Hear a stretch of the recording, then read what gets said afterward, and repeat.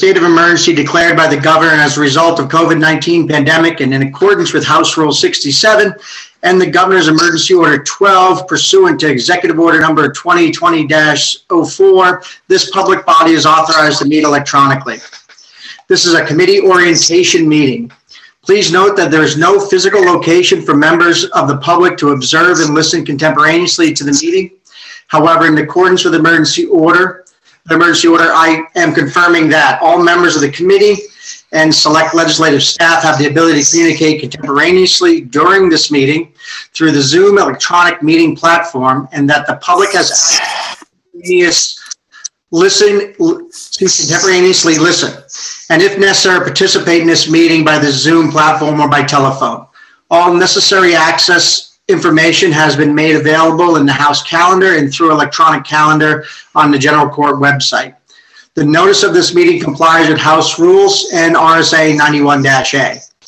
Anyone who has a problem accessing this meeting should call 271-3600 or email hps@leg.state.nh.us. In the event the public is unable to access this meeting, the meeting will be adjourned and rescheduled. I want to introduce the staff that are on the meeting assisting us right now. We have Jennifer Four, who is our committee researcher. Joel retired. And please note that all votes that are taken during this meeting shall be done by roll call vote. Let's start the meeting by taking a roll call attendance. When each meeting states their presence, please also state whether there's anyone in the room with you during the meeting, which is required by the right to know law. For this purpose, I'm going to ask Representative Reed to call the roll, please. Thank you, Mr. Chair. You're very quiet. Oh, there we go. Thank you, Mr. Chair. Although I can see everyone's names, I'm going to call the roll while I take notes. Please correct me if I refer to you or mispronounce your name incorrectly. Representative Tim Lang. Representative Lang is here. I'm in Samerton, New Hampshire. My youngest son, Timothy, is running around being homeschooled. Representative Abul Khan. Representative Khan. Representative John Close. Yeah. Are you alone? Yes, I am. Representative James Spillane. I am present, and I am in Deerfield, New Hampshire, and I am alone. Representative Raymond Howard. Representative Howard. Did I hear a thing? Hello. There you are. Representative Howard, are you alone? Well, no, not really. I'm down in my game room. Okay. My family's upstairs. Okay. This is really breaking up bad for me. I mean, I have terrible internet, so excuse me if I miss some stuff. Representative Kevin Craig. I'm here at my home in Lancaster. My son is in the living room around the corner. Wife and daughter are through the house in the bedroom. They might be able to hear, but no one's listening. Representative David Love. I am here. I'm in Derry. I'm alone. Representative Dan Wolf. I am here in New London, New Hampshire in my office, and I am alone. Representative Mac Kittredge. Representative Kittredge. Representative Donald Dostey. Holbrook, there's a contractor in the house, and that's it. Representative Jonathan Smith. Present and home alone. Representative Catherine Harvey. I'm here in Spofford. I'm in my office alone, but my husband may wander through at times. Representative Larry LaFlame. I'm present and I'm all alone. Representative Roger Dontonville. I am present here in Enfield, and my wife is in the house, and she may occasionally walk through. Representative Mark King. I'm here alone in the house except for a rabbit and a cat, and my partner may walk through in about an hour. Representative Denny Ruprecht. I believe he is not going to be attending. Representative Steve Shurtleff. You're muted, Steve. I think I sound better muted. Anyway, I'm at my cabin in Bethlehem and I am alone. Representative Donna Ellis. I'm here alone in my house in Rochester. Representative Ariel Oxow. I'm present. I'm alone with the door shut in my office. My husband is in the other room. And Representative Ellen Reed is myself, and I am present. I am not in my home in Newmarket. I am in Bretton Woods in a public space in a hotel, and I don't know who may come through the area. And I believe we are also, I am going to be recording the presence of the acting committee researcher, Jen 4. Does anybody else attend the meeting since roll call has been called?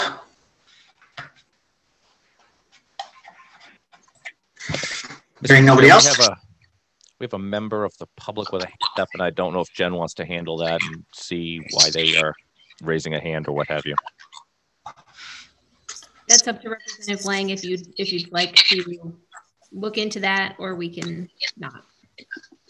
Let's continue with the orientation portion. We get into right before we start the Fish and Game presentation. We'll take up whatever the public might have there. Okay. So this year we have a little bit different format, as everybody sees, being remote. One of the things that's going to necessitate is a new committee appointment in all the committees. We'll be appointing a committee technologist this year as well. This with just moving the meeting along and helping members with any issues and promoting panelists. So I also be appointing a committee clerk as well. So for this term, I'm appointing Representative Ellen Reed as our committee clerk, and I'll be appointing Representative James Spillane as our committee technologist. Is there any questions about those two appointments and what their roles are?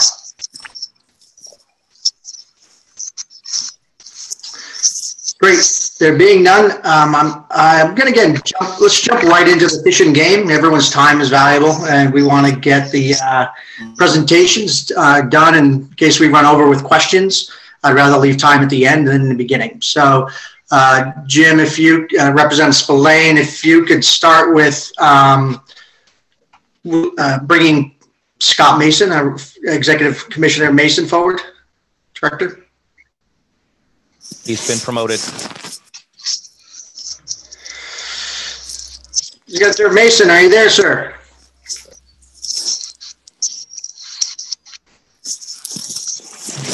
Muted. He's muted. Yeah, I just asked to unmute him. He might not be ready because, oh, there we go. Executive Director Mason, you available? Yes, sir. Can you hear me okay? We can, sir. Go ahead if you wouldn't mind kicking it off. That I will. It's I do apologize. This is our first time working with the legislature on the Zoom format. It is a little different format than what we're used to with some of the Zoom stuff we had done earlier in the year. But hopefully everybody will catch that. Representative LaFlame, I like the background that you have. That's thank you. So I would like to thank you, Chairman Lang, and all of the committee members for attending today. My name is Scott Mason, and I am the new Executive Director of Fish and Game. And like some of you, this is my first time going through the legislative process in this role, and I'm looking forward to spending this first year with you folks. Mr. Executive Director, do you mind holding for 1 second? Sure.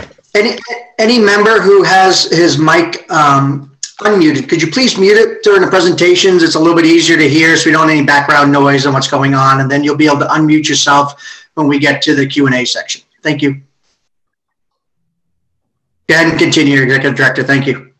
Today I've asked Mark Ellingwood, Chief of our Game Division, to speak to you directly about the work that he does. Under the game division is also our non-game program and our habitat programs. Cherie Patterson is the chief of our marine division. She'll speak on that. Jason Smith, chief of our inland fisheries division. This includes habitat, biologists, and the hatchery program. Colonel Jordan will join us, and he is chief of our law enforcement division. And then Commissioner Chris Hodgson will speak on the role that the commission plays with Fish and Game. And then coming up, I guess our final batter will be Paul Sanderson. He is our legal and legislative coordinator. He'll lead our team through the legislative process this year. He'll be giving you the highlights from our other three divisions: public affairs, the business division, and the engineering division. And I'm going to let Mark sit in here, and he will give you his comments. Very quickly, Mr. Chair, it looks like Abul Khan may have joined as an attendee instead of a panelist. There's no last name, but I do recognize Abul, so I will be promoting him to panelist.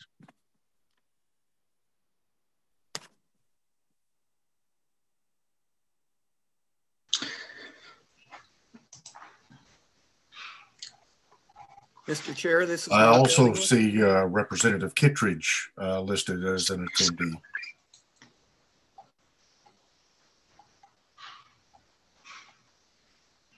Mr. Chair, this is Mark Ellingwood. Are you ready for my presentation? Both of them have been promoted. Just give me 1 second so I can take care of one legislative issue. Representative Abul, are you with us?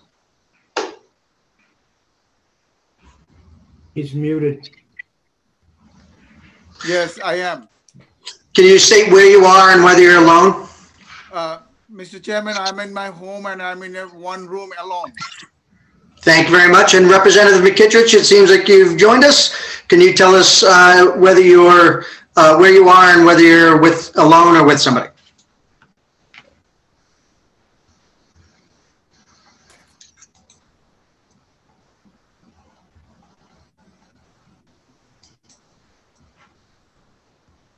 Representative, you're muted. Representative Kittredge, if you could unmute, you will.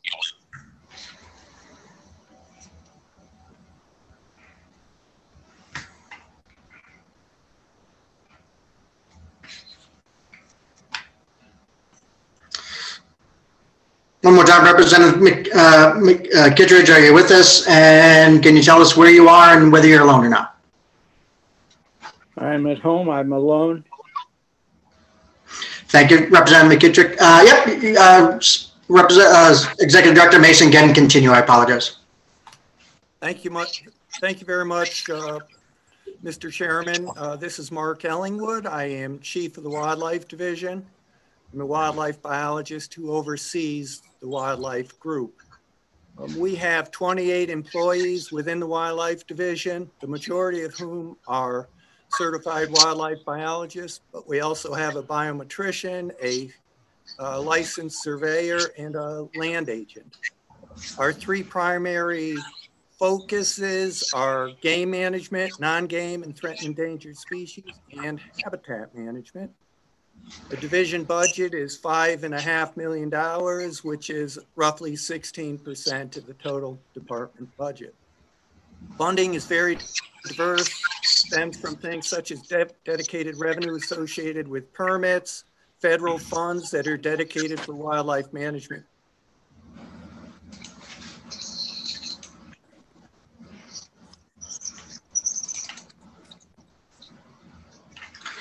Oop, do we lose Scott, it looks like?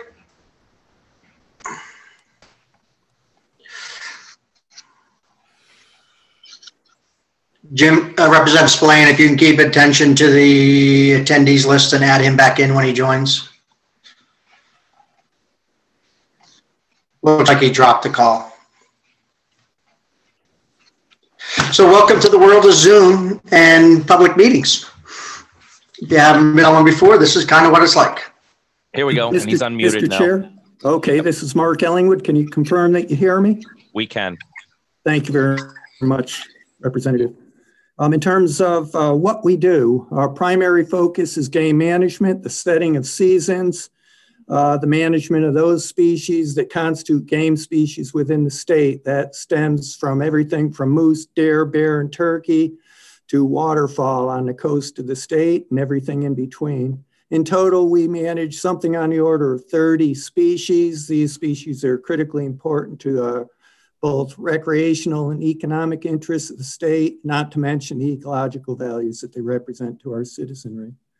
Our non-game and endangered species program focuses on 51 threatened and endangered species, but also includes a significant number of species of greatest conservation need. And the mantra within the program is to keep common species common. Much of what that program does is monitor and protect those species, protect critical habitats, and provide technical services to a diverse group of people and interests that share our values regarding non-game species. Our wildlife habitat program entails both the purchase and protection of critical wildlife habitats. We have 60,000 acres that we actively manage. We have an additional 20,000 acres in easement. Responsibilities relating to that work include not only habitat management, but also infrastructure management and a host of stewardship responsibilities that accompanies our ownership of those vast lands.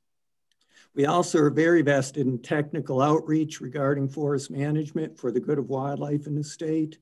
We fund the wildlife extension specialist at UNH, and we're heavily vested in their programs in a variety of different ways. Perhaps most notably, we have a staff member up north fully committed to providing technical services to industrial forest landowners. And throughout the state, we work with landowners to help enhance wildlife values of their property. We also are very vested in animal damage control in the state. We have dedicated staff that do that work. We provide technical services, and we also provide actual control options through permits, and we lend and provide provisions that help with mitigation, such as fencing, repellents, and scare devices. Finally, we have something we call the conflict abatement team, a team of a half dozen biologists who are trained in immobilization and handling of wildlife. And so they constitute a first response group in terms of moose on medians and highways, deer in storefronts, bears in backyards and homes. And so we have that skill set as well. And rather than speak further, I'd simply say that I've enjoyed my history in interacting with your committee. I tend to be over there quite frequently, and I look forward to working with you. If you have any questions, I'd be glad to answer them. Mr. Chair, Representative Egan is in the attendee list and has been promoted to panelist.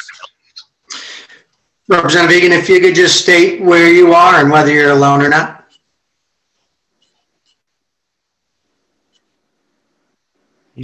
If you're referencing me, yes, it's Timothy Egan, Representative Timothy Egan. I am alone, and I've been on since the beginning on the public channel since I could not access I just saw the invite come in at 1:08 for the private channel, so I've been paying attention since 1 o'clock. My fault, I didn't see you on the list. Get a heads up from somebody else. And Representative Egan, can you tell us where you are and whether you're alone or not? I am alone in my home in Sugar Hill. Thank you very much. Any questions for the marine wildlife biologists? Thank you very much, sir. Thank you. Scott, who's up next? Sorry, Mark and I are sharing a computer. Cherie Patterson from the Marine Division.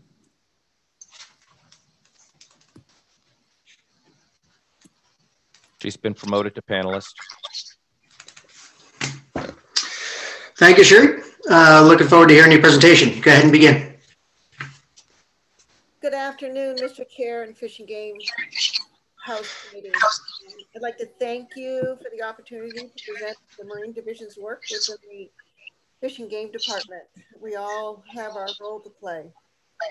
The Marine Fisheries Division is responsible for managing and protecting the rich natural resources and habitats of the state's coastal waters, harbors, and estuaries. Our financial footprint in the Fish and Game Department encompasses 6% of the Fish and Game budget. We have approximately 25 staff conducting a variety of work. We often work interjurisdictionally with Atlantic Coast states and federal partners to manage over 62 marine species that really know no political boundaries. Providing scientific expertise in stock assessments and modifications to fisheries management plans for species such as northern shrimp, lobsters, American krill, American shad, herring, groundfish, menhaden, as well as their habitats. We manage fish passage systems for diadromous species to migrate between freshwater and estuarine habitats. And we have monitoring programs that collect abundant biological data on numerous marine species residing in or migrating to New Hampshire's marine waters. We monitor the catch and harvest of New Hampshire's commercial and recreational fisheries in tidal waters. And the division manages and develops monitoring and sampling programs for recreational as well as the commercial marine species and protection of their habitat. The Marine Division licenses and monitors agricultural fisheries in partnership with the New Hampshire Department of Environmental Services and the Department of Health and Human Services Division of Public Health. The majority of our aquaculture licensees to date are for oysters. The Marine Division also oversees the Great Bay National Estuarine Research Reserve, commonly called as GIBNA, where the research programs out of GIBNA focuses on understanding the structure and function of the Great Bay ecosystem and the effects of natural and human-induced changes. The reserve's research and monitoring efforts focus on 4 themes: water quality, land use change, biological community, and climate change. Workshops are conducted through this program to give New Hampshire high school teachers hands-on science technology curriculums through the estuary learning programs and bring technical information to community planners and local officials in the Great Bay watershed. So it's got a wide reach to it. The Great Bay Discovery Center hosts a variety of educational programs throughout the year, which are designed to teach visitors about the unique natural and cultural resources of the Great Bay Estuary. And on a typical year, this includes over 11,000 visitors. Of course, that does not mean last year or into this year. And students, as well as over 7,000 volunteer hours for the various programs and projects that they conduct. They also conduct modeling to evaluate the resilience of salt marshes to sea level rise across the country and monitors indicators usefulness to assessing and tracking the health of Great Bay.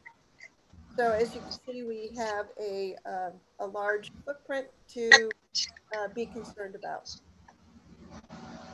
Thank you for this opportunity. I appreciate it. Thank you, Ms. Patterson. Is there any questions for the Marine Division?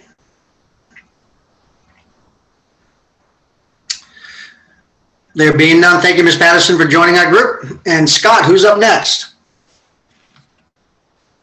Next up, we have Jason Smith, Chief of our Inland Fisheries Division.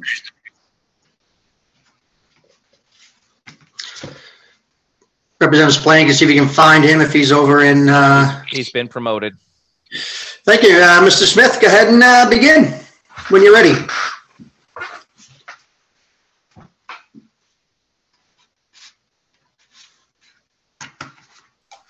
Jason, you're still on mute.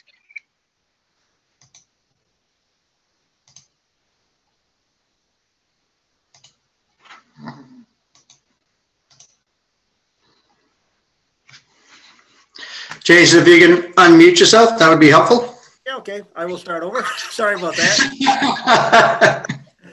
All right. What I previously said was my name is Jason Smith. I'm currently the chief of the Inland Fisheries Division. Our division is comprised of approximately 40 employees, 28 of which work in our state hatchery system. And similar to what my predecessors in this meeting spoke to, we do very similar things as far as species monitoring and habitat protection, but on the freshwater resource side of things. Our division is comprised of 6 primary focal areas. We have a cold water fisheries program, which is primarily focused on cold water species such as brook, brown, rainbow trout. We do a lot of research on brook trout movement and habitat use and how to protect those areas. Next, we have a warm water program, which administers over 500 bass tournaments on an annual basis. We also work with cool water species such as walleye and northern pike. We also work with the New Hampshire Athletic Association and a new program out there. We're trying to get kids involved in fishing. So we work with all the high schools in New Hampshire that are interested in having competitive fishing tournaments. Our next program area is what we call our Large Lakes program. They're primarily focused on any body of water that is greater than 500 acres. Species that we manage primarily in these large water bodies involve landlocked salmon, lake trout, rainbow trout, and to a large degree also rainbow smelt, which is the forage base and what drives the growth and the health of these fish populations. We also have what we call a fish conservation program. This program works with diadrous species, very similar to what Cherie's group does. We work on fish passages. We work with fish ladders to truck and trap alewives and shad and try to restore them. We used to do a lot of work with the restoration of Atlantic salmon, but we also write species recovery plans for species of greatest conservation need. And our 5th program area is what we call our fish habitat. Here we do a lot of we give a lot of technical expertise on regards to stream crossing and fish passage. We invest in land conservation projects when we find adequate quality fish habitat areas that we want to protect, amongst a lot of other things. And finally, we have our fish culture program. Many of you know across the state, we have 6 state-owned and operated trout and salmon hatcheries. They're located in Berlin, Twin Mountain, Warren, New Hampton, Milford, and our Powder Mill Hatchery in New Durham. So with that, I would entertain any questions that you might have. Thank you, Mr. Smith, for that presentation, and thank you for the hatcheries. I've taken all 4 of my kids to almost all of them at some point in time in their life, so they're excellent little programs. Are there any questions from the committee to talk to Mr. Smith in charge of inland fisheries? We have a raised hand, Representative Egan. Yep. Go ahead, Representative Egan, unmute yourself and go ahead. Good afternoon. Will there be any requests or bills filed to help the hatcheries? We know that they've been asked in the past of the legislature. Do you see some concerns in any of the hatchery development that are going to need funding? So you were broken up, but I think I got the gist of what you were asking. Yeah, one of our big challenges moving forward as an agency is most of our hatcheries are near or exceeding 100 years old. Operating them on their current format is providing some challenges to meet modern water quality standards. So in order to continue to operate at the capacity that we're currently operating, we're going to need invest some significant capital into some of these. You will see that I've submitted with the department a capital budget request that I'm hoping that if we need to talk about its consideration, we can find time to do so. But those are the types of support that the hatchery system is going to need in order to, bridge this gap.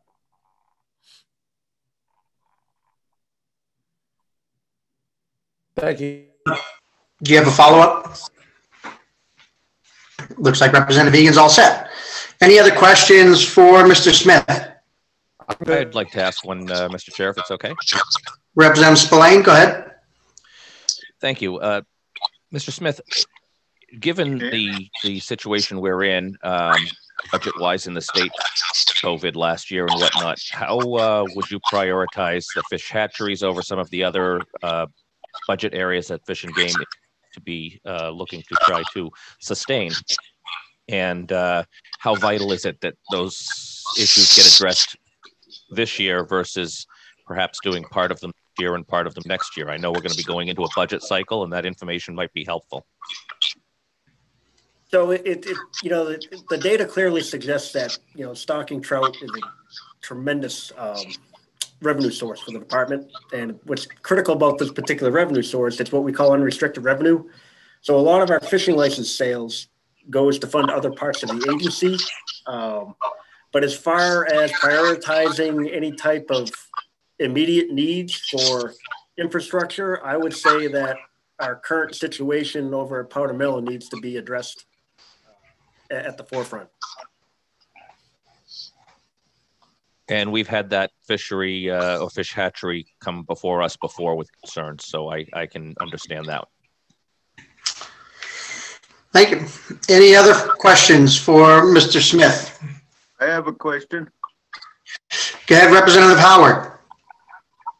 All right. Well, this is really freezing up a lot on me, but hopefully I'll hear his answer. Jason, I was just wondering, do we have the federal discharge permit for the New Durham hatchery yet? So that permit went into effect on January 1st. All right, thank you. Yep. Any other questions for Mr. Smith? There being none, looks like Mr. Smith, you're off the hook. Mr. Mason, do we have the next person? Director Mason, do we have next person up? Colonel Kevin Jordan, Chief of our Law Enforcement Division. Colonel Jordan, go ahead, please. Jim, is Scott, is he in your office? Thank you. Colonel Jordan, if you could go ahead and begin, that'd be great. You'll need to unmute, Kevin.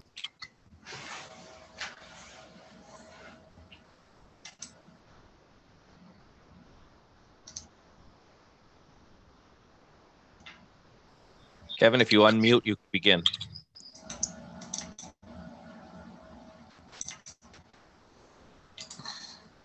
Good afternoon. Does that work? You're there, sir. Go ahead, Colonel. This is an incredible system. I wish you all the best of luck moving forward in legislating with these challenges. Chairman Lang, thank you for having us on board. I look forward to meeting you and working with you. And the rest of the committee, I see a lot of familiar faces and some that are new. I want to welcome you all aboard. And again, I look forward to working with each of you. I spend a lot of time at the legislature. We're in charge of laws in the state, and I'm very passionate about the laws and the changes that come forth because we worry about our constituents. And then my main concerns are with my officers to make stuff that works. And the committee has been great to work with for over 10 years now that I've been there. So we're responsible for spending about 21% of Fish and Game's budget. We're a large group. We're the largest division within the agency. I think it's important to understand today that we all work as one big family over there. So wildlife priorities, the inland fisheries priorities become the law enforcement priorities. We're supported by a great business division. We work hand in hand with the Marine Division along our coastline. So it's a very cohesive group, and it works tremendously well together. And you'll see that hopefully even with this crazy legislative session we're heading towards. So the Law Enforcement Division does everything that you would expect it to do. We check hunters and fishermen in the field. We're looking for compliance. Voluntary compliance is the goal, actually, for following the rules and the regulations and our bag limits. We work with the Wildlife Division to maintain plans for future, for resources and habitats, and we work to make sure that the general public understands that and helps us to reach those goals. So we're also in charge of search and rescue. We're probably best known for. So any event that occurs off the highways in our woodlands or inland water ways become our responsibility. That is a big draw on my officers and our budget. And many here have heard us discussing these issues that are raised relating to search and rescue. We conduct about 180 missions. This year was a little higher because of COVID. We had a lot more people in the outdoors because that was, I think, where people felt safer. But normally in a normal year, we're up to 180 to 200 rescues a year. I have 4 of the best canine teams in the state by far. They're called upon by all other agencies to help them because these dogs are highly trained and do a great job. They assist us tremendously in search and rescue. And that program is run completely off of donations, which we're pretty proud of. So the equipment and the dogs and all the training is done outside of state budgets, which is helpful. We have the best underwater sonar search equipment in the state now. And I have a really top-notch team that operates it. And so we have the ability to search at great depths when we can't get divers down and to conduct accurate and efficient search missions. This is used by Marine Patrol during drowning recoveries when we assist in those endeavors, which we do 12 to 14 each year. We're in charge of all the OHRV, ATV, UTV, and snow machine enforcement within the state. That has grown tremendously over the last few years, exploded really in the North Country. Those have presented challenges as we have 42 field officers currently in the field covering the entire state. And I just want to I'd like to remind folks that the city of Concord has 80 police officers on its force. New Hampshire Fish and Game has 42 covering the entire state as a comparison. So these men and women are busy.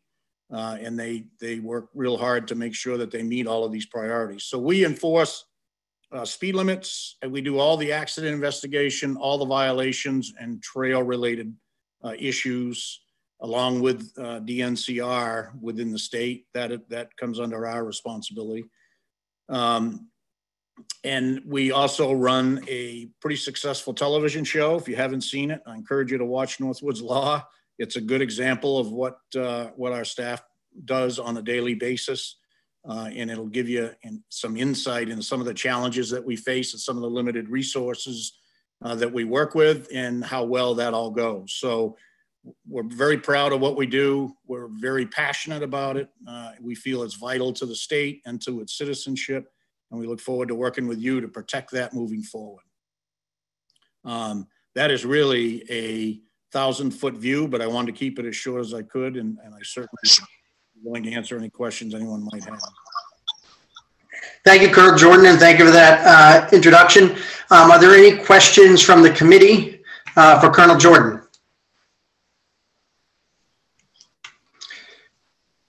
Mr. Chair, I'm seeing a hand raised from a Grace Hodgson in the attendees list. I don't know if you want to allow questions from the public at this time or not.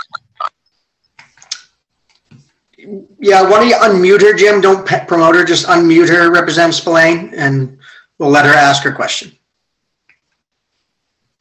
Hey, good afternoon, everybody. This is Chris Hodgson, the commissioner from Merrimack County. I was just simply raising my hand to note that I was ready to go next. Oh, well, then stay right there, Commissioner, and as soon as the Colonel's done, we'll have Scott introduce you. I'll do that. Thank you. Anybody else have any questions for Colonel Jordan? Colonel Jordan, it looks like you're off the hook. Have a great day. Thank you, sir. And Scott, if you could introduce your next speaker. Next up, we have Commissioner Chris Hodgson. He is going to be speaking on the role of the Fish and Game Commission.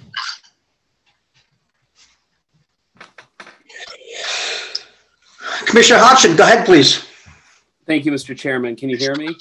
We can. I can, sir. Excellent. So thank you for your time. Thank you to all members of the committee for this opportunity. I wanted to just provide a bit of information about the commission's composition and how we're structured, and then a little bit more detail on our duties and role in support of the department. So in terms of our composition, how we're structured, we have 11 members, one from each of the counties, so we're geographically diverse. We have one member from the Seacoast. Those are the communities that touch our Seacoast or Great Bay. And all of our terms are for 5 years. Occasionally they are shorter because they're filling an unexpired term. All of us go through the governor and council process for appointment, and annually we elect a chair, a vice chair, and a secretary treasurer to lead us. We principally conduct our work inside our committees and inside our full commission meetings. We meet monthly as a full commission. We have approximately 8 committees that are all comprised of members of the commission. Several of those are interagency committees. They include the Lakes Advisory Committee, the Rivers Advisory Committee, both of those being also going through the governor and council process. And then we have a commissioner who's liaison to the Marine Advisory Committee.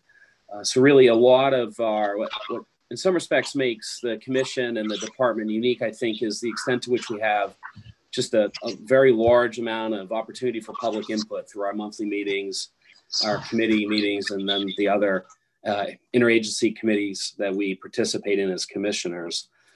With respect to our duties and our roles, if you were to look through the Fish and Game statute, virtually the entire statute in one way or the other defines what we do as a commission. But really, I'd focus on 206-4A, which is the general statement of our duties, and those really are, and I think all of us take to heart the fact that our duties are to be stewards for our state's wildlife and lands, be the citizens' representatives on these issues, and also to set general policy for the department. And then with respect to general policy, the statute goes on to define 4 more specific elements, and those are the conservation and protection, management of our wildlife populations and habitats, where our duties include the development, funding, and implementation of a long-range strategic plan, the acquisition, development, and maintenance of public access to our lands and waters, public education, and the building of support among the public for our efforts. And then we also establish policy positions on legislative issues that come before your committee and the legislature that affect our fish, wildlife, and marine resources and the overall management of the department. And I'm often asked, the duties of the commission are really well articulated in the statute, but constituents often ask how we make our decisions. And the commission's done a fair amount of work developing what I call a decision-making matrix, within which we consider all the issues that come before us. And those really encompass 5 different elements. We consider the biological impacts of a recommendation.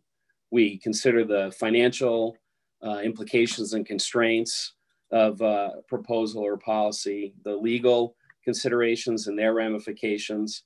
The technical feasibility is an important element. There are a lot of great ideas, but being certain that we can technically accomplish them is important. And then another great consideration in our work is the social and political aspects of it. We need to take seriously the part of our duties that call on us to build public support and acceptance for what the department's doing. We also have a rulemaking role.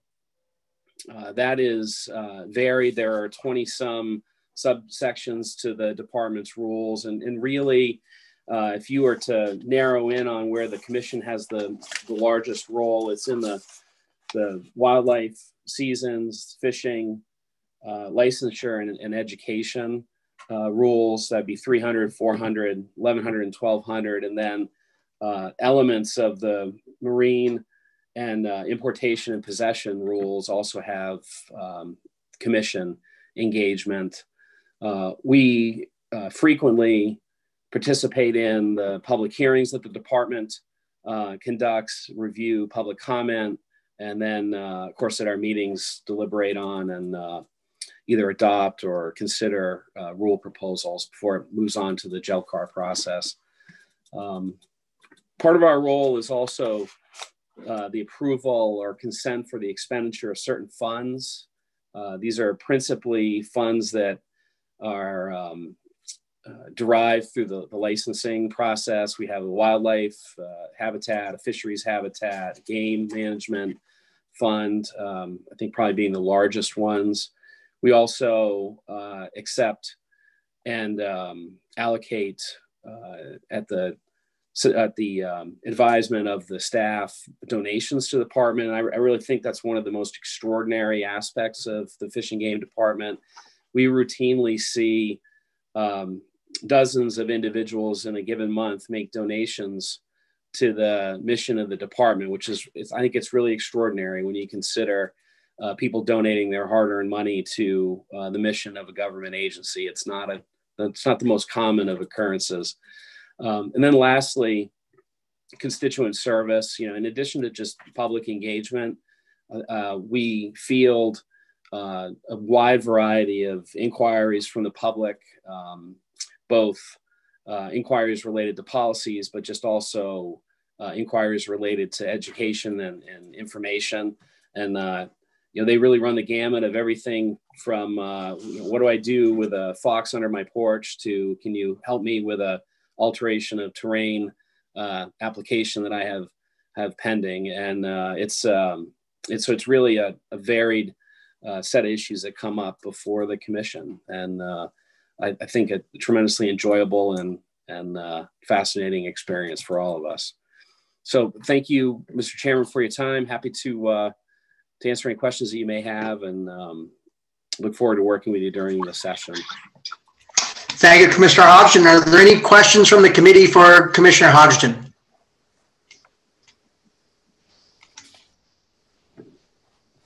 The sound of silence is deafening, Commissioner, so I think you're free to go. Thank you, sir. Director Mason, do we have anybody else lined up here? Paul Sanderson is our legal and legislative coordinator, and he'll be finishing up for us, and he will be explaining the roles of the other three divisions here at Fish and Game: Public Affairs, Business Division, and the Engineering Division. He has been promoted, Mr. Chair. Thank you, Representative Spillane.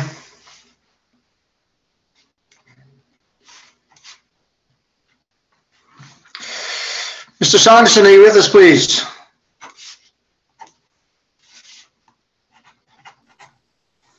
You'll need to unmute yourself if you haven't done that already.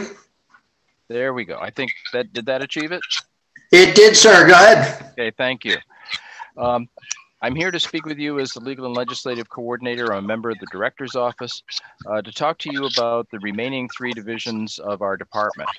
And it is not because they are by any means less important, because that certainly isn't the case. The first one I wanted to describe to you is the Business Division, because they are responsible for achieving the collection of revenue in our department.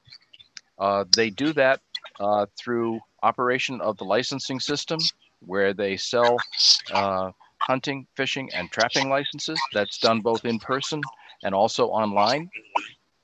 They are responsible for operating the system used to register snowmobiles and all off-highway vehicles, OHRV machines.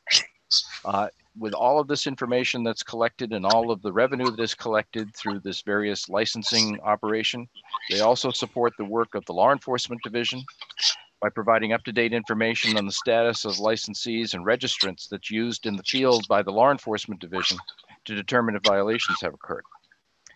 They also support the work of the critically important Federal Aid Coordinator in the collection of funds from various federal agencies where we receive revenue by means of grant. So after we have all of our revenue collected, they account for how this is dealt with in our various specialized and dedicated funds. Unlike other agencies, we have the Fish and Game Fund, which is not a general revenue fund, revenue. It is specialized and dedicated to the work of the Fish and Game Department. And they also manage a total of 16 other dedicated and specialized funds. Some of those were described to you by Commissioner Hodgson.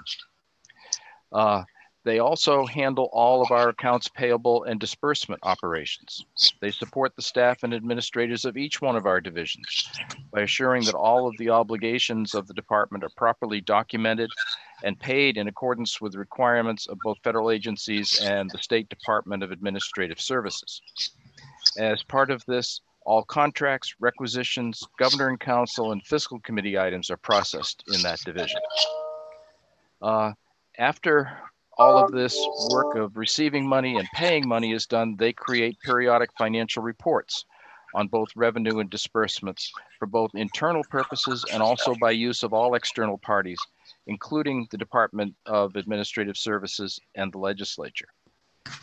This being a budget year, the business division is responsible for the preparation of all required state operating and capital budgeting requests for the department. And it is their staff that responds to questions received, whether it be from the governor's office, the Department of Administrative Services, or any responsible legislative committee. They are responsible for determining, after money has been spent, auditing support. They provide staff and information when auditors are assigned to look at either financial transactions or when the legislative budget assistant sends over a request for a performance audit from the legislature. And then finally, they are responsible to procure, maintain, and ultimately dispose of over 140 vehicles that go on the road, as well as all of the boats, snowmobiles, trailers, OHRVs, and pieces of heavy equipment that are used in the operations of the department. So as you can see, they provide a very important back office support element to all of the divisions of our department. From there, I want to move on to our facilities and lands divisions. It would probably surprise many of you to know that the department manages or owns more than 160 buildings, 135 boat ramps, 130 dams, 7 fish ladders, and over 80,000 acres of wildlife management areas, conservation easements, and other interests. Our facilities and lands division works to complete the maintenance on all of these properties as much as possible using our own forces, but when necessary, they have access to specialty subcontractors and professional engineering services. They do this with a very small staff, including the public works manager, the public boat access program coordinator, 1 land agent, 1 engineering technician, small construction crews, and a grounds foreman. The boat access construction and maintenance duty of this division handles all of these ramps. That includes not only designing and constructing those that may be new, but also keeping those that have been in place for a period of years maintained and in operation. On the 160 buildings that we have, they do everything ranging from routine light maintenance all the way to full office renovations and roof replacements. They design and plan also for energy use management and conservation and the operation of all of our facilities as required by law. And then land management is done using a team that involves representation from all of our divisions to try to determine the appropriate way to manage and use all of the lands that we have. I wanted to end with the Public Affairs Division, primarily because we've spent these last few minutes giving you a huge amount of information, which I'm sure is hard to retain and hard to remember. So therefore, what I want to do is part of the Public Affairs Division to say they're the people that operate our website, which is found at wildlife.state.nh.us, or you can find it using a state agency link through the state website. And that's where you're going to find more information about any of the issues that we've talked about today, as well as many more. But in the Public Affairs Division, it isn't just the website. They also have an information unit that is involved in marketing and promotion of all of our programs, including merchandising and advertising. They are the ones that provide public information notices and manage media relations, and that includes social media, broadcast media, event management, the creation of our publications, and also relationship with landowners, which is a program we have to maintain properties as being open to hunting, fishing, and trapping by solving difficulties that landowners may have with how their land is to be used.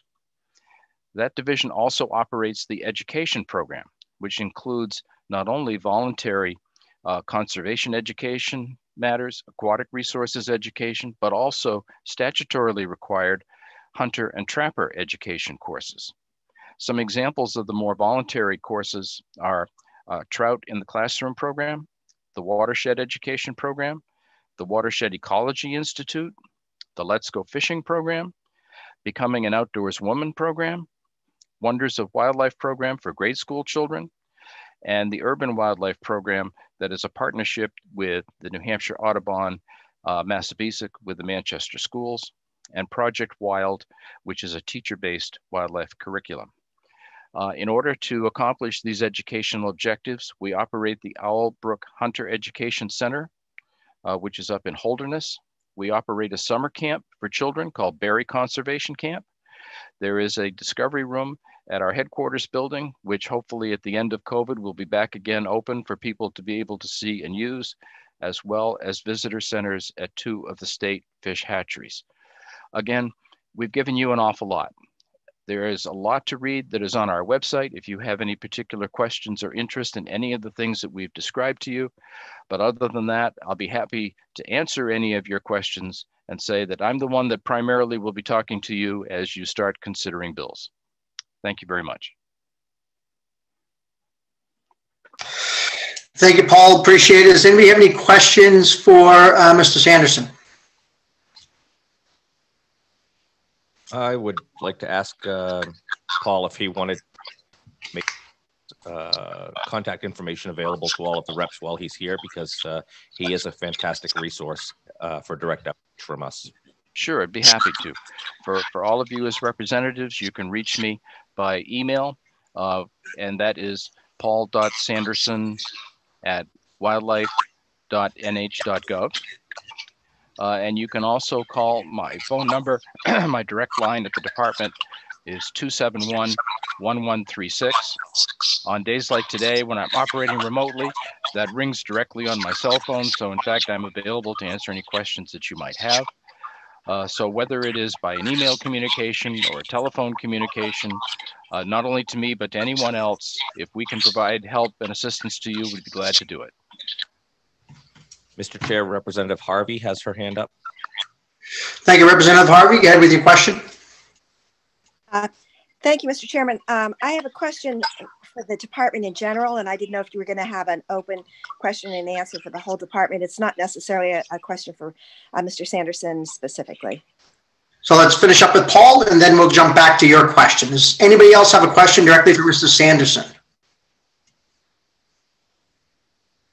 Representative Ellis, were you raising your hand?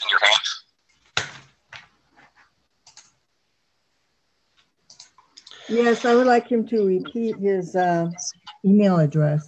Sure, be glad to do that. It is Paul, P-A-U-L, .Sanderson, S-A-N-D-E-R-S-O-N, at wildlife.nh.gov. Okay, thank you. Sure. Anything else for Mr. Sanderson? There being nothing, we're going to jump back to Mr. Mason, and we can go back to Representative Harvey if you have your question you can ask, and Scott can get us to the right person to answer it or answer the question himself. Thank you. So this may not be a question that is answered today, but at some point, and maybe it's a private question, I don't know if there's ever interest in this or not, but at some point I'd like to know more about the 20 by 20 project and New Hampshire Fish and Game's role with that project. Scott, do you want to answer that, or do you want to take it offline and you can answer Representative Harvey through an email? We'll take it offline and represent it and answer through an email. Thank you. You just distribute that to the entire committee so everyone understands what that 20 by 20 program is. I'd be happy to. And thank you, sir. Once again, I would like to thank everybody for the opportunity for us to participate with you folks today. I think it's a good learning experience for us. So don't go anywhere yet, Scott, because I'm going to open it up for anybody else who has questions of the department in general, based on everything we just heard. And hopefully you can either answer it or get us to the right person. So does anybody else have questions from the committee for the Fish and Game department in general? And Scott will get us to the right person, or take the question offline and get an answer to you.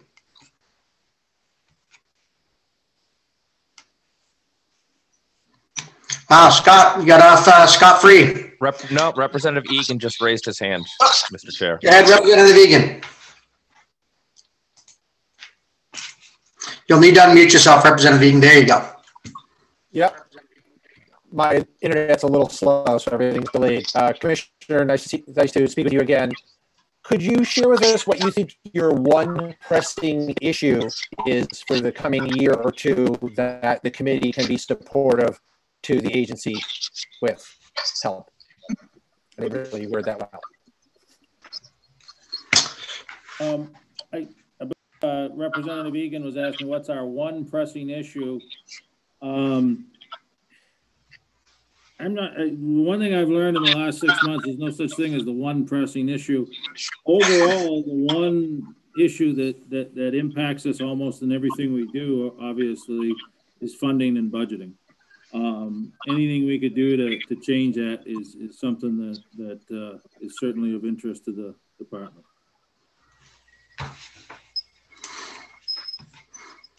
Thank you, sir. Thank you. Mr. Chair, I've got a question that occurred to me. 1 second, Jim. Representative Spillane. Representative Egan, do you have a follow-up at all? Are you all set? Okay. Representative Spillane, go ahead. Thank you, Mr. Chair.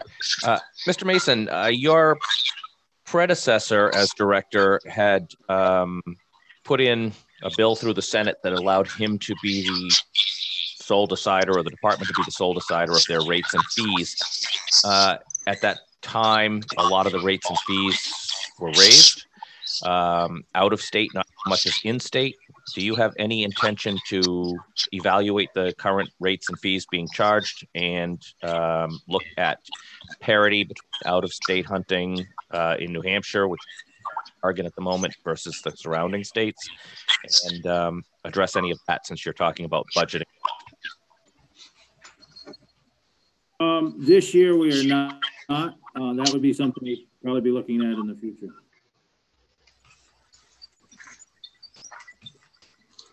Thank you, sir. Any further questions for Director Mason?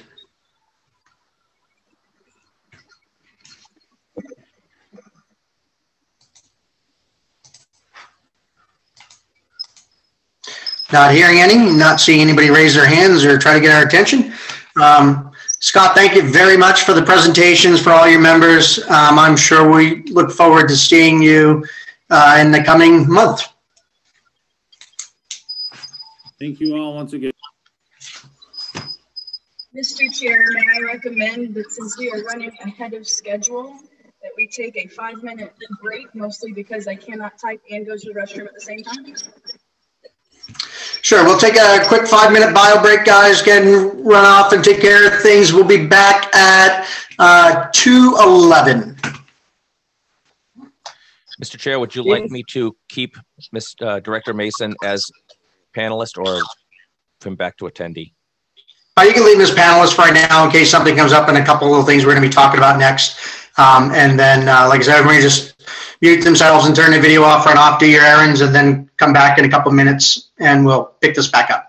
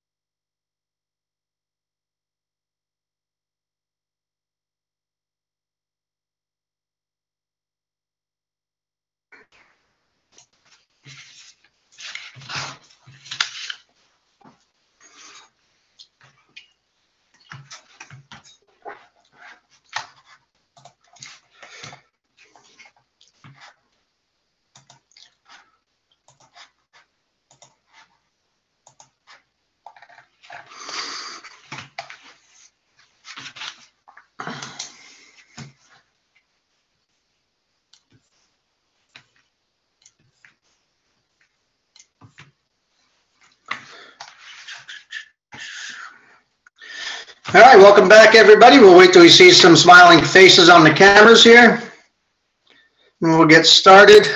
We have to smile. Yes. It's a Thursday, and we all get to hang out together. It's a great reason to be smiling.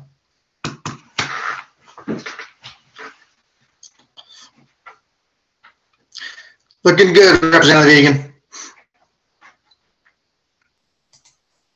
I have to respect my chairperson, my chairwoman.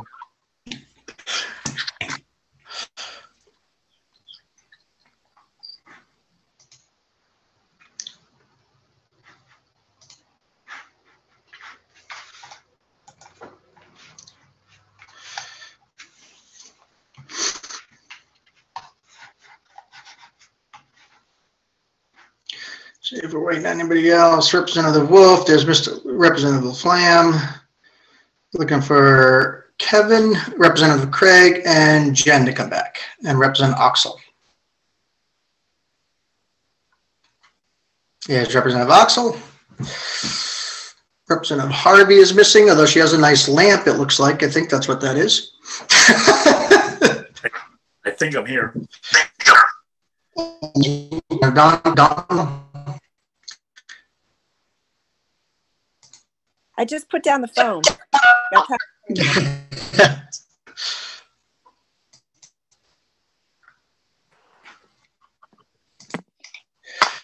right, so to jump back in for the rest of the orientation, I just want to talk about a couple of bills, public hearings, work sessions, executive sessions, and if need, caucuses. And then we'll do a little quick introduction to members for people up, especially our freshmen, the legislature and new to the legislature. I'd like to hear from them and introduce everybody around. But let's jump into the discussion about the committee moving forward and what things will look like. So far, we've only been assigned 6 bills, which means we'll have a pretty quick day, a pretty quick legislative session as it relates to the Fish and Game Committee. We've been asked to have full committee days. So starting at 9 a.m. and going through to 5 o'clock to try to hear the bills and get them through so that we're not wasting time and putting bills off longer to be heard if we get them in quicker and through this session.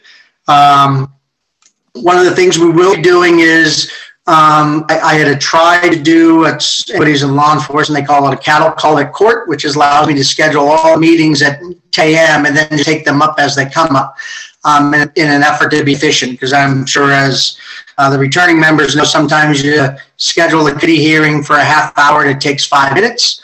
Sometimes you schedule a committee hearing for a half hour and it takes 3 hours. And so in an effort to try to accommodate some of that and not have dead time where we're a 30-minute block of time and 10-minute hearing, I wanted to put up all 10 o'clock, but leadership has said, no, I'm not allowed to do that. So we'll be scheduling all the bills in about 15-minute to 30-minute increments so that we can shorten that window. And as built, some may be running late because bills take longer and some will come up as soon as the clock ticks. But we're trying to reduce the amount of dead time or dead air time in the committee where we're waiting for just clock date a certain number so we can start up a session or a public hearing.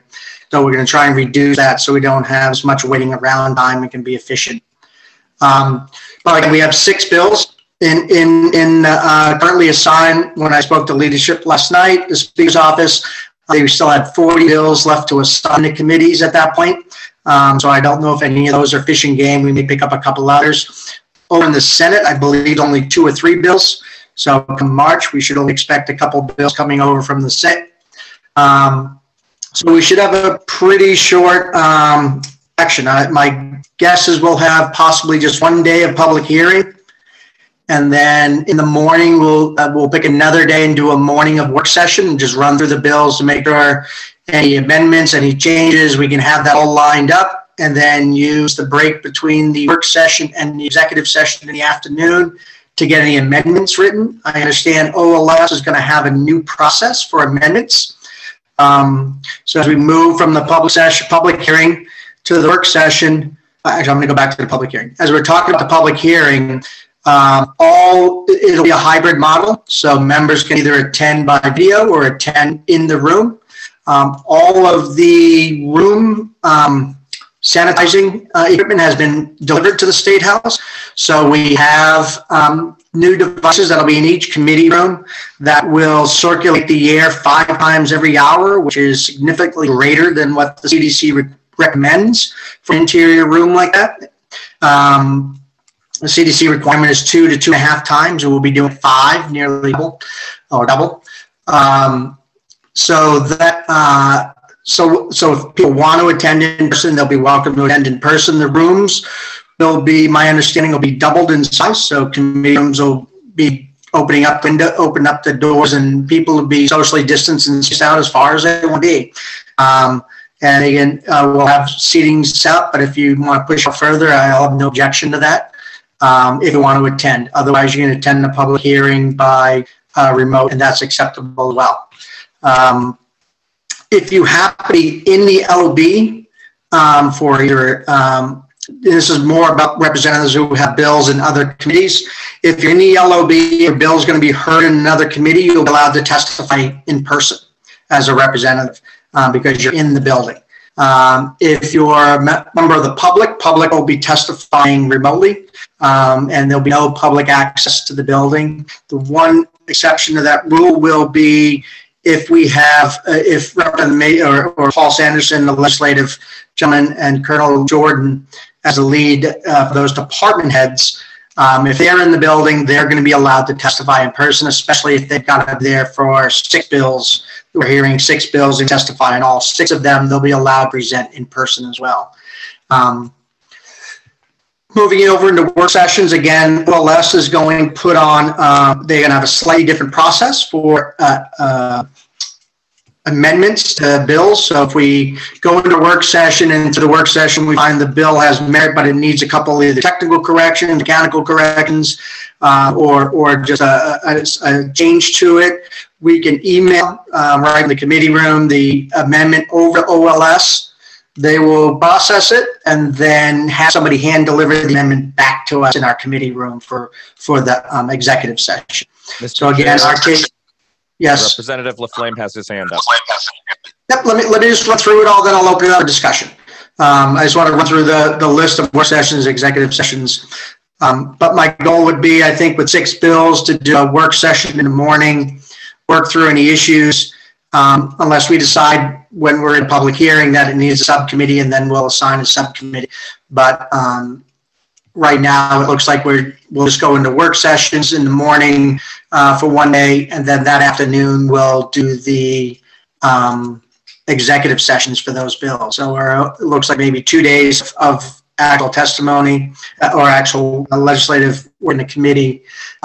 If we caucuses anytime, either in the work session or in the executive session, you're welcome to call it. We can just do like we just did, a 5-minute recess. Everyone can turn their cameras off, and you can arrange as a caucus lead, a different way of handling that caucus, whether it be a private Zoom meeting or a phone call, whatever you want to manage as a party issue. Other than that, I will now open up for questions and conversation. So, Jim, Representative Spillane, who was it that had their hand up? Representative Laflamme has his hand up. Go ahead. Thank you. And good afternoon.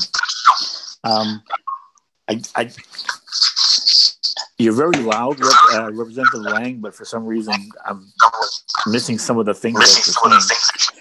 My question is, testifying in person as a representative, is that on bills that you are a sponsor of, or is that on any bill you want to testify on? I was unsure about that. Or is it just bills that you are sponsoring? Ask a clarifying question on that with leadership, but the answer they gave, the statement they made was that if you're in the building and need to testify on a bill, you'll be able to testify in person. I presume that meant if you were a sponsor or co-sponsor, but it's also kind of awkward to be sitting in the Fish and Game Committee room and for whatever reason and having to testify by remote into another office that's going on. So I will bring that to leadership, and when we come back for our first meeting, or I'll email the committee the answer to that question. Thank you. I may have more questions later. I'll let the next person go.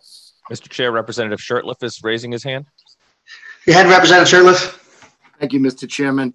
I had a question asked to me the other day from the New Hampshire Audubon Society, and I wanted to know if the blue slips would be available for individuals to sign in support or opposition to a bill.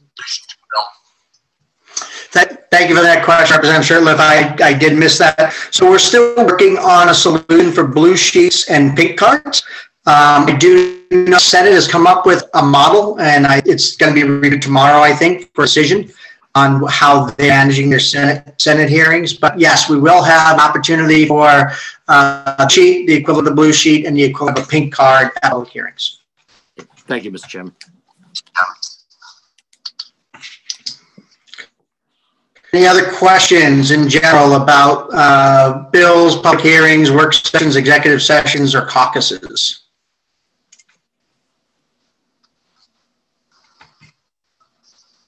Good. Representative LaFlamme has another question. Oh, again, Representative LaFlamme. Thank you. I can't be the only person with questions.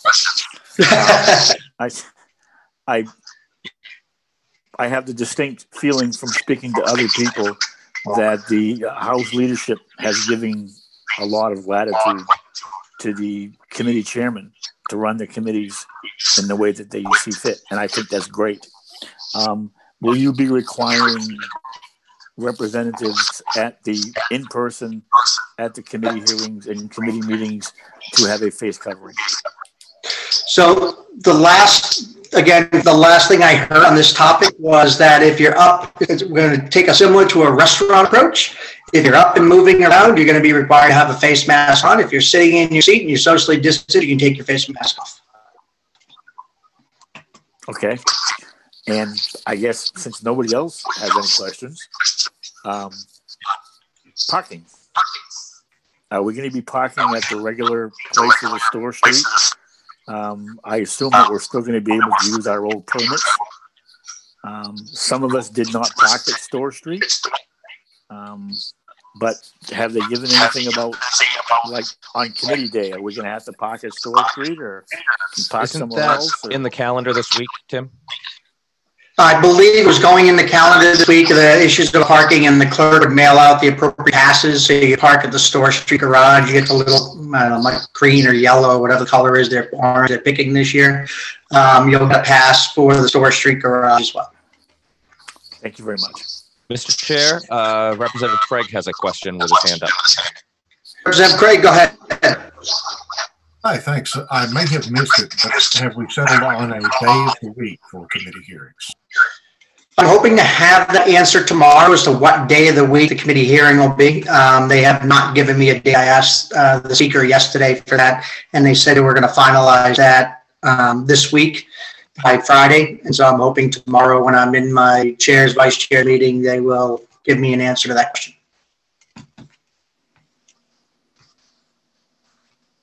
And I'll forward that answer out to everybody else once I know what day we'll be meeting. There are no further questions at the moment, but Representative Egan, you had your hand up briefly. Are you all set now? I have a question. I don't know why you don't see my hand raised, but probably because I have inadequate connection here. Can you hear me? I can, Representative Howard. Go ahead, sir. So this is my first couple of. One, because I only got about 25% of these presentations. I am a returning member, so I've heard them before, but are we going to get a hard copy of the presentation? And the second question is, can you send out an email just laying out the procedures that you're talking about? Because I'm only catching here and there. Thank you. So absolutely, I'll send an email out after the chairs and vice chairs meeting, which they're supposed to lock it down. I just saw I got my first notice of a public hearing for a House bill. Senate Bill 2 will be heard next Friday.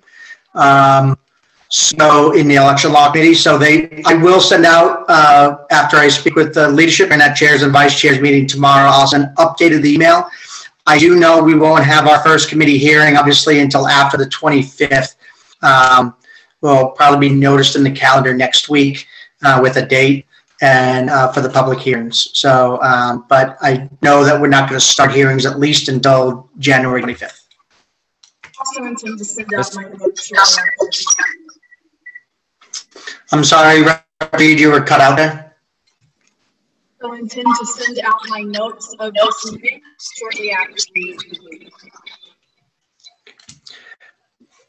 Representative Spillane, did you understand what she said? Because I missed it. She said she's going to send her notes out after the meeting. Oh, thank you very much. Mr. Chair, you have two hands being raised. Representative Harvey was first, followed by your Vice Chair, Representative Khan. So, Representative Harvey, go ahead, ma'am.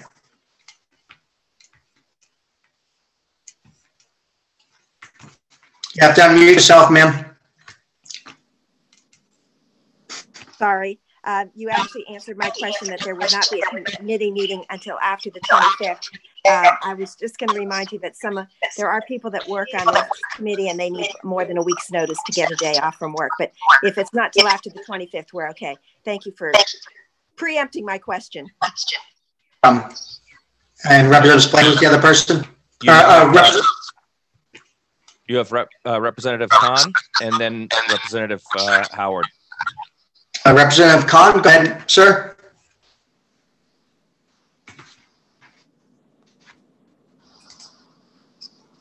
Representative Khan, your video went away and you are still muted.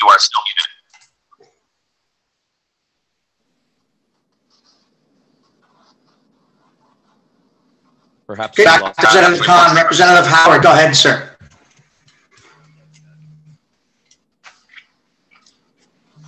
Representative Howard, do you have a question again?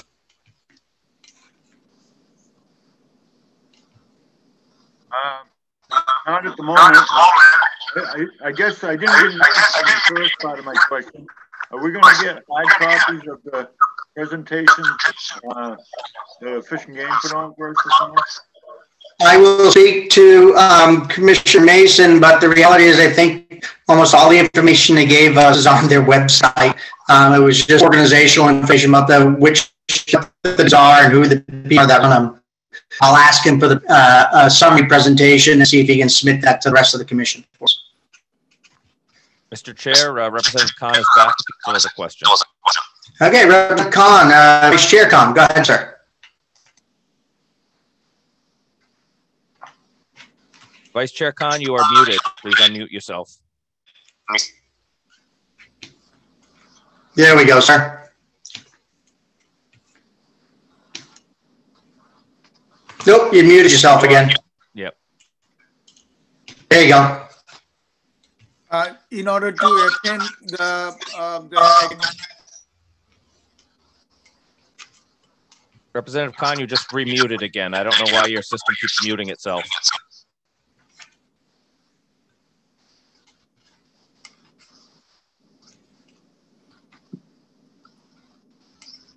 You seem to be having audio trouble because you're still muted, and every time you've unmuted, it's gone back to mute.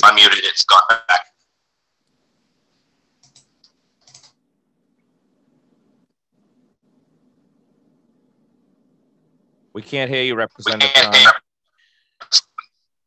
Is this something that could be submitted by an email?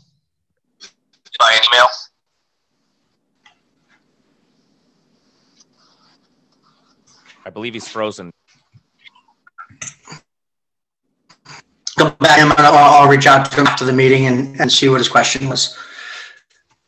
Anything else for any questions?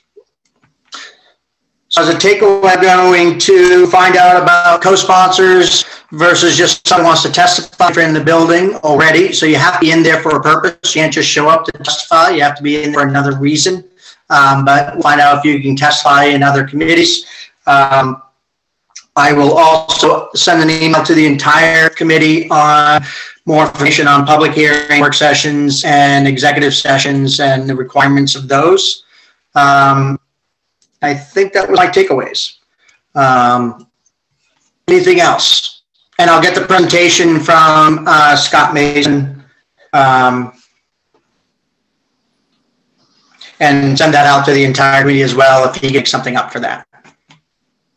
So let's, real quick, we'll just do a quick round of introductions. So we didn't do that in the beginning and just introduce all the different members. So why don't we work in reverse order, Representative Reed? So start at the bottom of the list that we use for roll call and work backwards. Very well, Mr. Chair. You are kind of chopping, Representative Reed. Representative Reed. In the mountains, so maybe that's echo coming from your mic. I don't know if you want to mute. I'm getting a lot of feedback. Could everyone mute until Representative Reed calls your name, please? So my name is Ellen Reed. I'm entering my 5th year on this committee. And it was not a committee I initially requested, but I am very happy to be on this committee. I don't think I'm speaking out of turn to say that I have a reputation for being one of the more vocal pro-conservation advocates on the committee. My personal background, I have in biology, I have camped, I fished, but I wouldn't consider myself an outdoors person, but I am an equestrian, I do trail ride. And I also want to say that I've so appreciated the work of the department over the years as I've served on this committee. And that's about all I have to say. Representative Oxall. Hi, everyone. Ariel Oxall. I represent Stratford County 15, which is Dover Ward 3, which happens to be the section of Dover, South Dover, that is on Little Bay and Great Bay, as well as two of the rivers, the Bellamy and the Chico, that go into the bay as well. I went to University of New Hampshire. While I did not receive a Bachelor of Science, I did take some electives in oceanography and environmental classes. So this is of great interest to me. I grew up in New Hampshire, and this is obviously my first term, and I'm very excited to be here. Thank you. Thank you. Representative Ellis.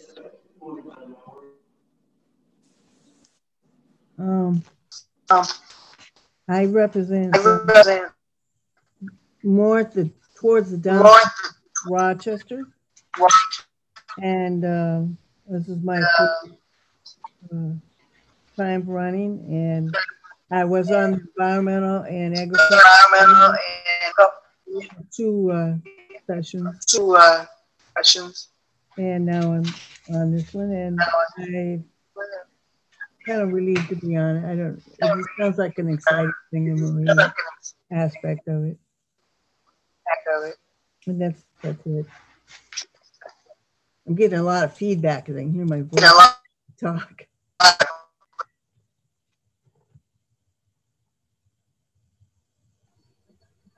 I will just remind everybody, as Representative Spillane said, to please mute yourself when others are speaking.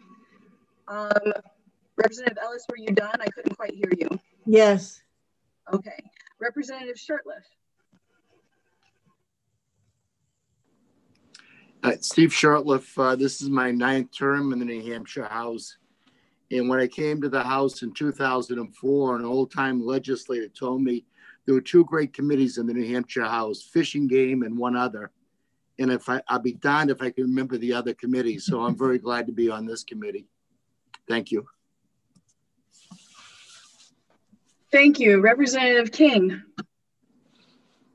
Hi, I'm Mark King. I represent Ward 6 in Nashua, New Hampshire. Fish and Game was my first choice a couple terms ago, and last term and this term. I ran on supporting hunting and fishing in our state. I ran on having a world where my grandson can grow up like I grew up, where you can hunt, you can fish, you can be outside. I'm a Second Amendment guy.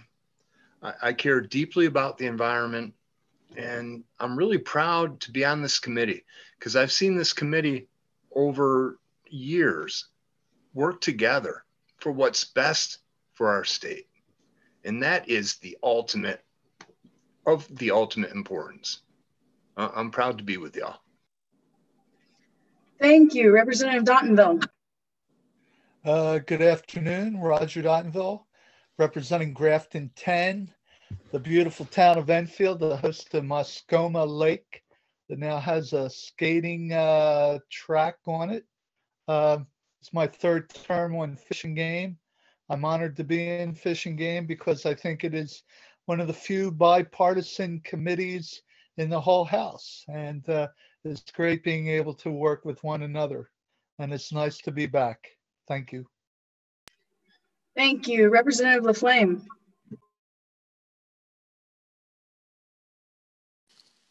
Thank you. Larry Laflamme.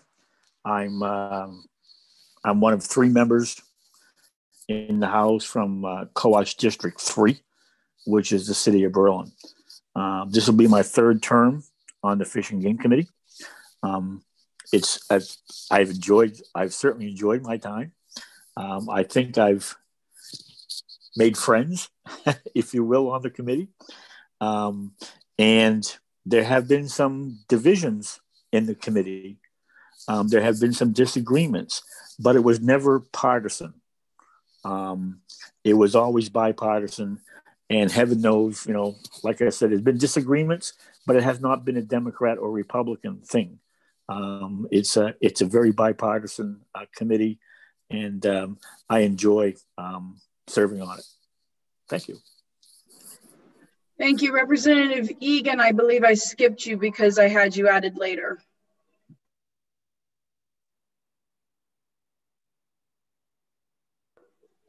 Representative Egan? Representative Reed, I think I saw that he left. It looks like he's no longer in the list, Representative Reed. Thank you very much. Representative Harvey. Oh, thank you. Catherine Harvey, I represent Cheshire District 1. This is my 3rd term on Fish and Game, and in the House, it's always been my first choice because although I don't hunt, fish, or trap, I certainly support our outdoors. I do a number of things outdoors. Camping is a big thing with my husband and me as well, not this year, but as well as kayaking and hiking and so forth. So I support our outdoors in whatever way I can. I do support ethical hunting, fishing, and trapping, even though I just don't happen to be one of those. Thank you. Thank you. Representative Smith. Yeah, hi, my name is Jonathan Smith. I represent Carroll County District 5.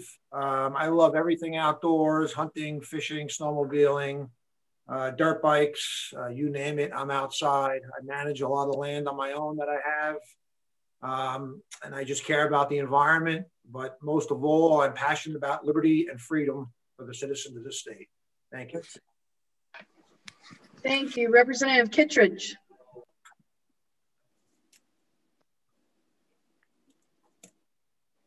Please unmute yourself, Representative.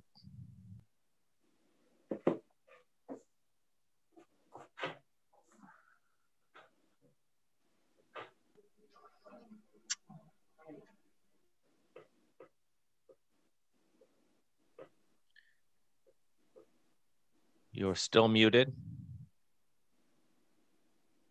Representative Kittredge.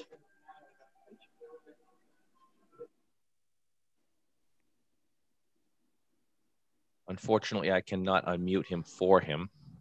That's fine. Representative Dostie. We'll just go to Representative Kittredge when he unmutes. Good afternoon. Donald Dostie. I represent District 1 up in Colebrook. IATV, iSkidoo, and certainly know that tourism is so important to the North Country. So that's why I got involved, and I don't hunt and fish, but my sons do, and all of it's important. I get into it a lot to help make sure that the ATV and the tourism and the locals all find a way to get along. We don't want to lose a single dollar in the North Country, as everybody knows, in everybody's districts. And I look forward to working with Scott Mason and with all of you. Thank you. Thank you. Representative Wolf. Representative Reed, Representative Kittredge was unmuted for a second. Oh, Representative Kittredge, go ahead. Hi, I represent Ward 5 in Rochester, Stratford 12. This is my second term. I'm very interested in joining this committee. I was formerly on municipal and county. Things were less tranquil there. Thank you. Thank you. Representative Wolf. Representative Wolf, if you could unmute yourself, please. Representative Wolf, you're muted. We can't hear you.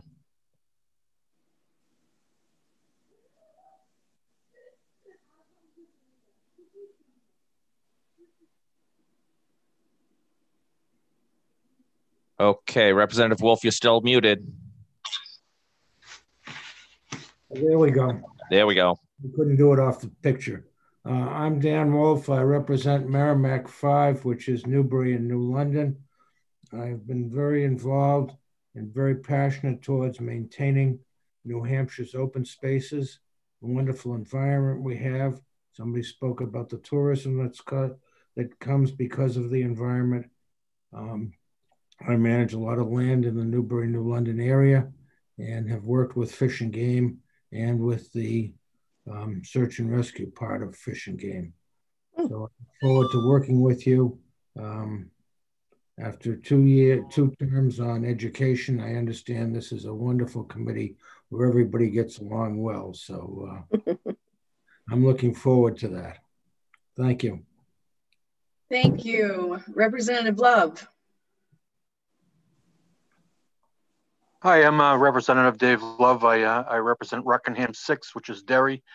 This is my second term, my second term on Fish and Game too. The outdoors is part of who I am.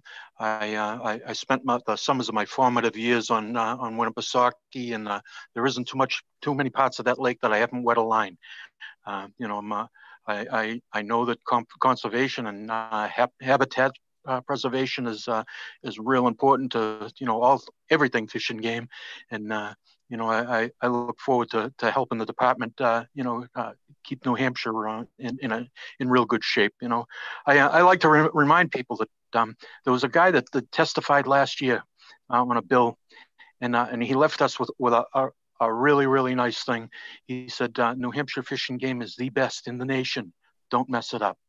And that's my that's what I want to do. I want to make sure we maintain the best in the nation, and I look forward to doing that and working with all of you. Thanks.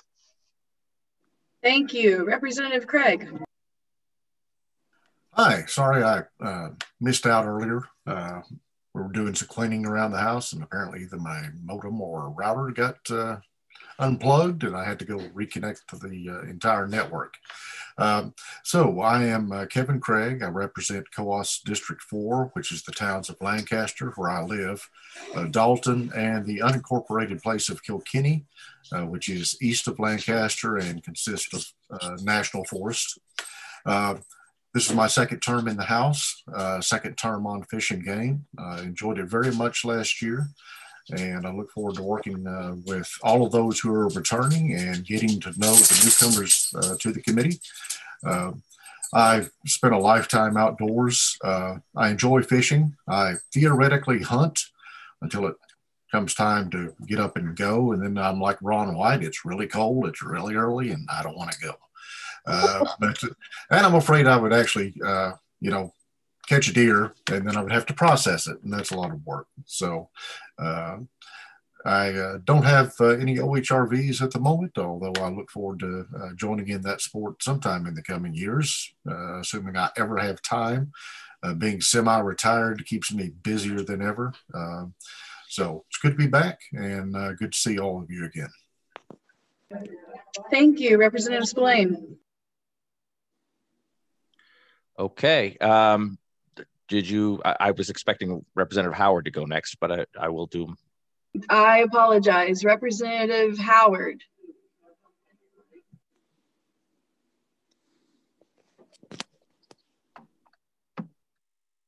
Hello. We can hear you. Never heard the question to begin with. Very few responses. But anyways, I'm Raymond Howard. I represent Belknap 8. That's Barnstead, Alton, and Gilmington. We're right here on the lower end of the Lake Mississauga, a great place to live. And I look forward to meeting all of you in person and hopefully be able to hear what you're saying. Thank you. Thank you, Representative Howard. Representative Spillane. Hey, I am Representative James Spillane. I represent Rockingham 2, which is Deerfield, Candia, and Nottingham, right here by Bear Brook State Park.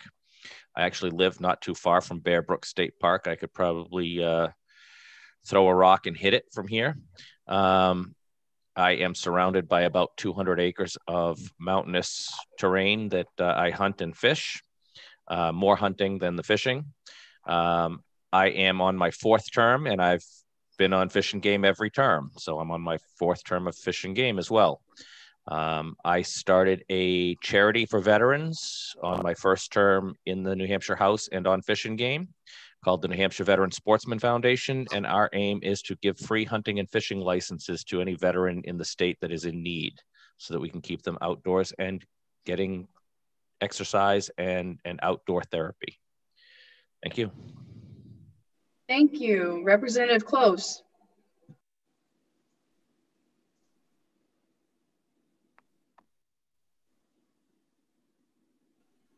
Is Representative Close I with do us? not see Representative Close on the line anymore.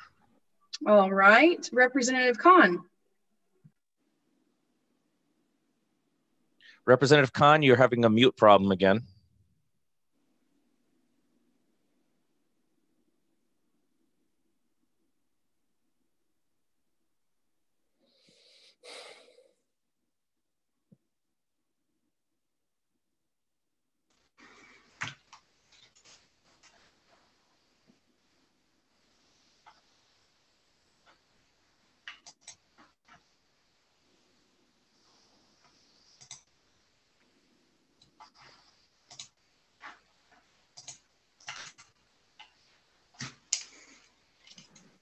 Mr. Chair, would you like to do your introduction or would you like to continue waiting for Representative Khan?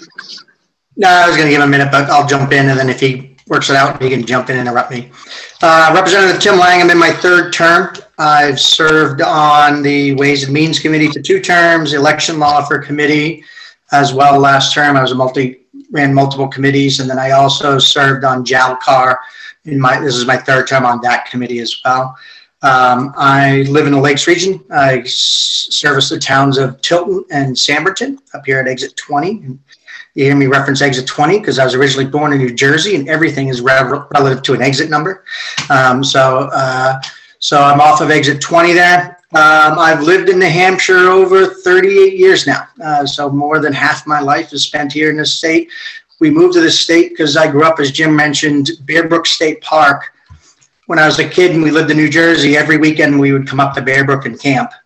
And it got to the point where as soon as I was out of school, we'd come up and camp, and my dad would go home on Sundays and leave my mom and the rest of us 9 kids up at Bear Brook State Park to spend the entire summer at Bear Brook State Park. And he would come up every weekend to visit with us. So I've come to enjoy the outdoors a lot. I hunt, I fish, although I don't think I've shot a deer in a long time. Jim's going to have to probably help me with that one.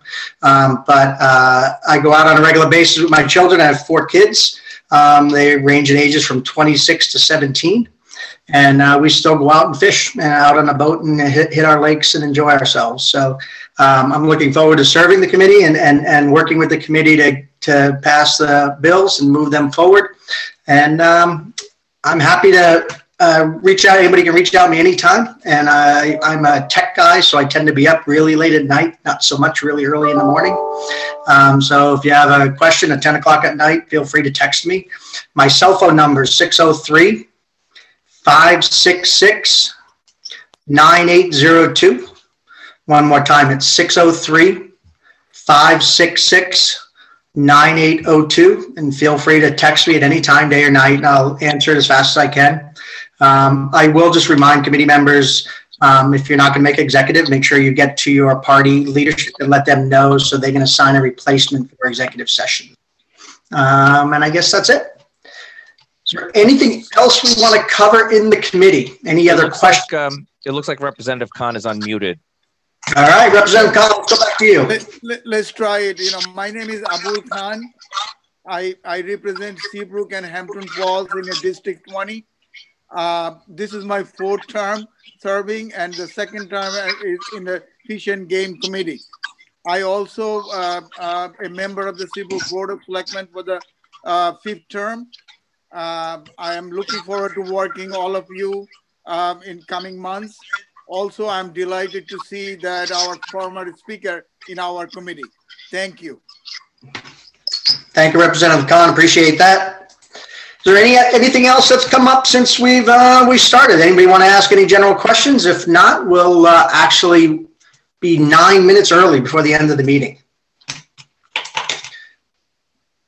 All right. Not seeing anything, then we will end this meeting. I will send an email out with the answers to the questions we have, the takeaway items I have to answer, and I'll get that to all the committee members. And until then, guys, check your email. Look for the first hearing date, which should be sometime in the week of the 25th.